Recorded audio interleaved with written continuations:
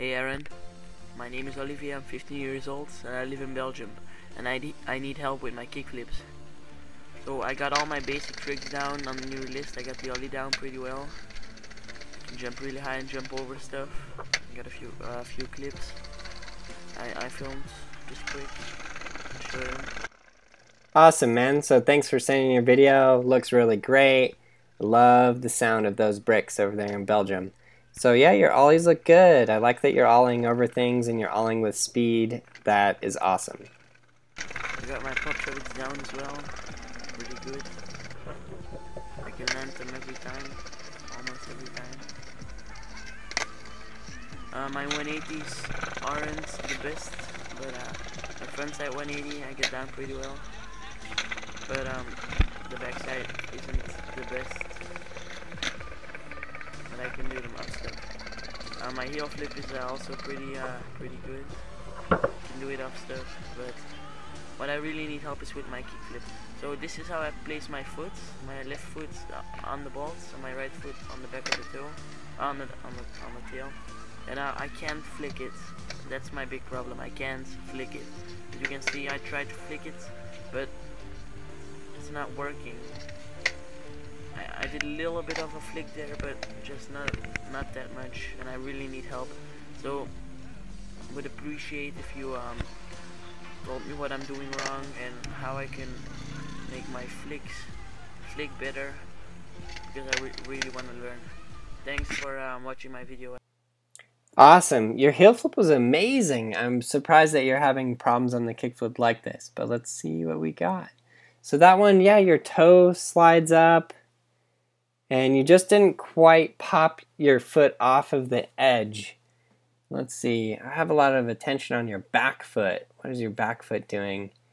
On that one, you just kind of popped your back foot back and off, which is totally fine. It's actually a great way to practice. I'm very curious, I know you can't answer this, but I'm very curious to see if you've ever stood still and just practiced just sliding your foot up the board over and over and over and over. So watch my front foot. It slides up, but then right here, you'll see my ankle pop up. It's that pop up of the ankle that actually causes that board to flick and spin like that right underneath you, and then your back foot is just happens to be there.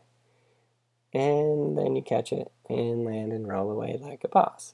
But the thing of it is you gotta stand still and drag that toe up the board.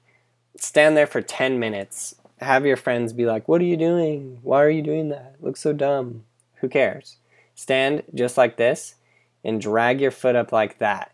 And I want you to wear your shoes out. Don't actually put a hole in them just doing this. But definitely on the kickflips, you're going to put a hole in your shoe pretty quick.